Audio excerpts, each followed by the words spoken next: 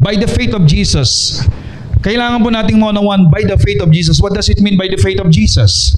The Aramaic and the Greek can be translated the faith of Jesus, the Messiah. So sa Aramaic po ay the faith of Jesus or faith in Jesus Christ. It is not simply our faith. Yung faith of Jesus is not our faith, because the word of, it denotes the origin. Hello? The faith of Jesus, ibig sabihin, yung pinagmulan ng pananampalataya. Anong pinagmulan ng pananampalataya? Kay Jesus. So the faith of Jesus saved us and made us perfect righteousness, gave us perfect righteousness before the Lord. At ang sabi po rito, it is not simply our faith, but His. The faithfulness of Jesus to fulfill the Father's pleasure in His life and the sacrifice for our sins in His death. Salvation is found in the faith of Jesus. So ibig sabihin, ang kaligtasan ay nandoon sa pananampalataya ng Panginoong Yesus sa kanyang perpektong pagsunod. At dahil siya'y nanampalataya sa sinabi ng kanyang ama na siya kapag siya'y sumunod at magsakripisyo, mababayaran ang kasalanan ng lahat ng tao at dadaloy ang pagpapala sa lahat ng tao. Dahil siya'y naniniwala, that is the faith of Jesus, lahat ngayon ng tumanggap kay Kristo ay dumaloy ang pagpapala at katwiran because of the faith of Jesus. At yan po ang sinasabi ni Pablo in Galatians 2:20 na siya'y nabubuhay ngayon. I no longer live, but I live in the faith of Jesus. And you are living in the faith of Jesus. Ano po ngayon yung pananampalataya ni Jesus?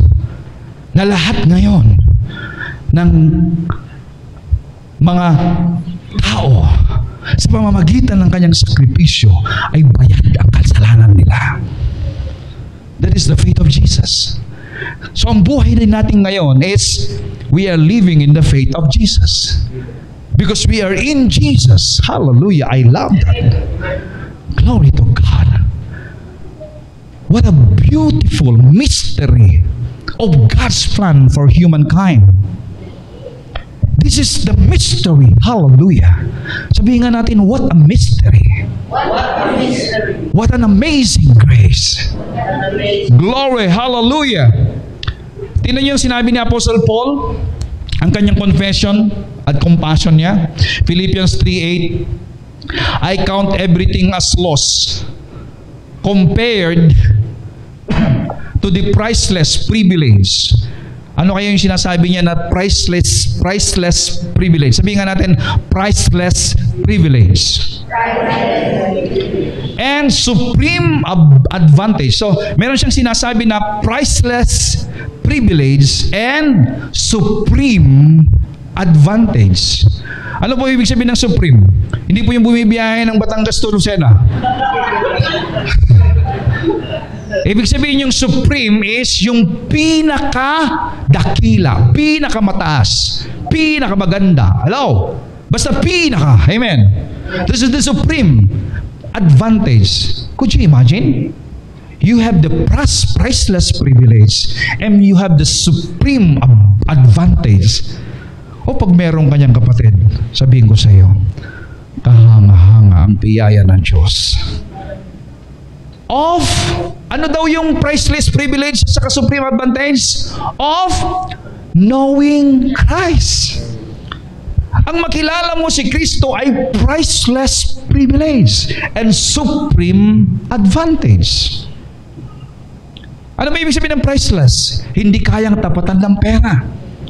Hindi kayang tapatan ng anumang kayamanan. That is priceless. So, kapag binigyan mo ng oras, ang pagkilala sa Panginoon, hindi po ito matatawaran. Hindi po ito matatapatan ng pera kahit kumita ka sa paglalako ng buhaya. Hindi po yan matatapatan ang kita mo sa anumang negosyo mo doon sa priceless and supreme advantage of knowing Christ. Do you believe that? Kung naniniwala ka dyan, ibig sabihin, papahalagahan mo ang pagkilala kay Kristo.